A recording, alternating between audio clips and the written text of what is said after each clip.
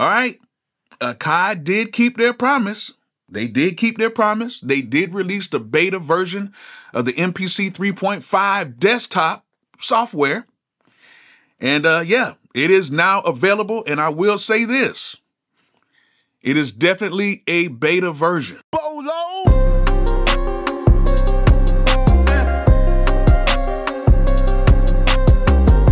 So yeah, Akai did keep their promise, and now we do have the 3.5 desktop software available for all of you MPC users who've been waiting on this.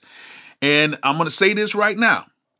It is very, very, very much a beta, okay? There's a lot of things that are not in here that I know some of you guys have been expecting, but we have to give Akai a little bit of time because they are working on this. Now, I know one thing that I was looking forward to was the arranger in this, and I was looking for a full program overhaul, which as of right now, I don't see that right now. But of course, we have some time, and this is just a beta version. So Akai says they are committed to making this thing better and better as time goes on. So right now, I'm going to go ahead and open up the new 3.5 desktop version so you guys can see what has been done. And at the end of the video, I want you guys to tell me what you guys actually think about it. So let's go ahead and open this thing up right now. Let me show you guys the new MPC 3.5 desktop beta. All right, so here it is, the new MPC 3.5 beta desktop version. And it looks just like the older version. So yes, not much has changed. That's why I said that this is very much a beta version, okay? There will be updates to this, but for right now, Akai wanted to keep their promise and they wanted to bring this out before the end of May, and they did it. And this is what we have. Now, there's two key things about this. Well, actually three. There's three. Now, the three key things is this. Number one, when you open this up in controller mode in conjunction with your actual hardware unit, which I have my MPC Key 37 right here, as you guys notice, this does not put the MPC Key 37 back into the 2.15.1 mode. It looks like MPC 3 on here, okay? So it has the same UI as the MPC 3 point whatever you're using. So that shows up here. All the menus and everything work. So everything works in conjunction with the software now. The number two thing is a lot of you guys were asking about VST3 support, and I'm going to go right here to my inserts, and we're going to go right here to VST3, and there it is. We have VST3 stuff in here. And yes, we do have it and it works. So like, say for instance, I'm gonna go into arterial stuff, boom, they have all of that right now. Now, the thing about it is, does everything work in VST3 support? And that is no, but most of the stuff works. So like, say for instance, if we go to like a plugin track and we wanna go to like some VST3 stuff, we can go right here and then boom, we have most of my stuff in here. It's not everything, but of course, if you go like into the audio unit stuff, it has a few extra things in here, but most of the VST3 stuff actually works in here. So that's a good thing. So now let's go right back here into our drum track right here. And say for instance, if I wanted to add like some claps or something like that for my newest drum kit that's coming out soon, I can actually take a clap in here and I could actually put this clap right here and then I could use it. And it works, okay? So it works the same way. You can just drag and drop your stuff in here and do everything the exact same way you have been using it inside of your old actual MPC desktop. So nothing's changed with that. Everything works the same. It's just the UI looks a little different, okay?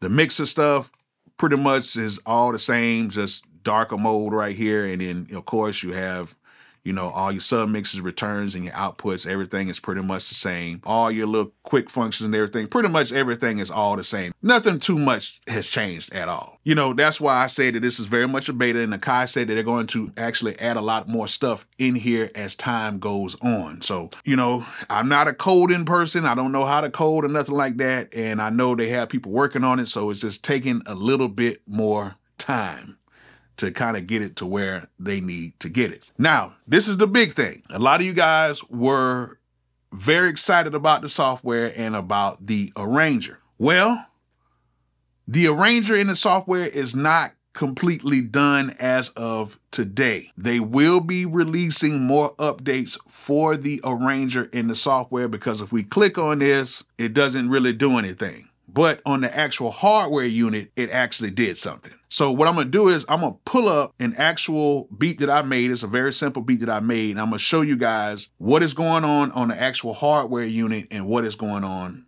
the software unit. So let's go ahead and do that real quick. Before we get started, if you guys need any equipment for your studio, make sure you guys go ahead and click my link in the description and head over to zounds.com. Zounds has a whole bunch of stuff on the site, and they have a whole bunch of stuff on the site that requires no credit or background check, meaning all you have to do is order it, they'll ship it to you, and you can make monthly payments. All you have to do is add a credit or debit card up to the account, and you can go ahead and get your stuff just like that. So if you guys need some equipment, make sure you guys go ahead and click my link in the description and head over to zounds.com and get you some equipment today.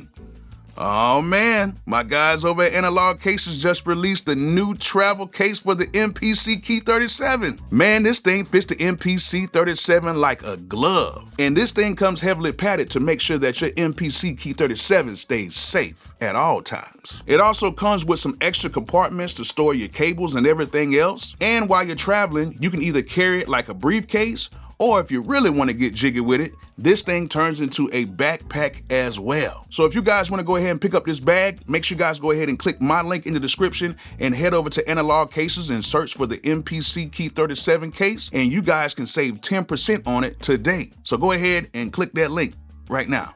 Okay, so I got a beat pulled up right now. It's a pretty cool beat, nothing too much, but I'm gonna play it for you right now. And as you guys can see, I'm in the arranger view, but we don't really see the whole arrangement of the beat because it's not there yet in the software. Because in the hardware, you can see the arrangement. In the software, on whatever particular track you're on, you're gonna see an edit view. But let me play the beat and we'll talk about that. So let's listen to the beat real quick.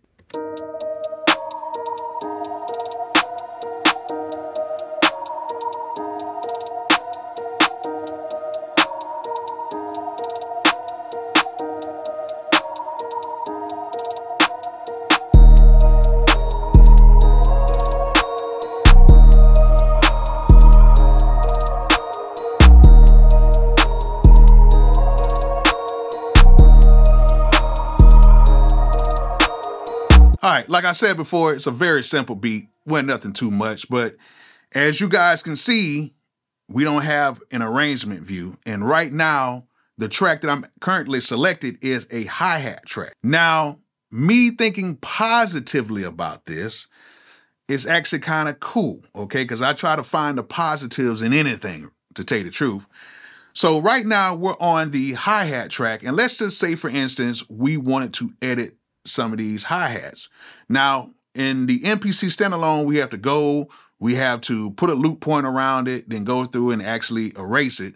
But in here, what we can do is, now that we're selecting this hi-hat track, we can actually just go right in here and we can just select a certain point of these hi-hats, and we can just press delete.